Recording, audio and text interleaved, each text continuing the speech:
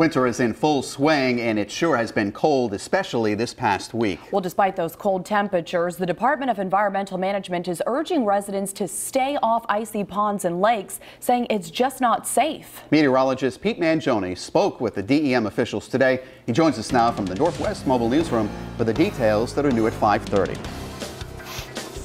Here at the Parks and Recreation Department of the DEM, the message is clear. Don't be fooled by the recent stretch of very cold weather.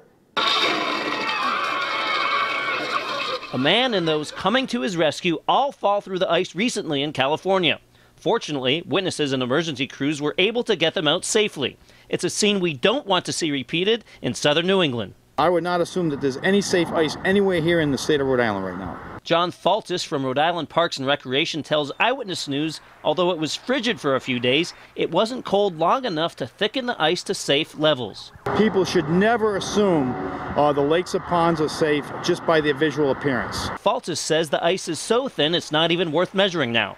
If we get some longer cold snaps in the next few months, people should drill and measure in several spots because ice thickness can vary. And I'd like to emphasize that we recommend that the ice have a uniform thickness of 6 inches before it's considered safe for skating or group activities. Parks and Recreation keeps an eye on 3 public areas: Lincoln Woods State Park in Lincoln, Mechanicat State Park in Cranston, and Goddard Park in Warwick. Currently, all have unsafe ice. And for ice updates on the safety status of those 3 designated areas, you can visit our website at WPRI.com. I'm Pete Mangione, Eyewitness News.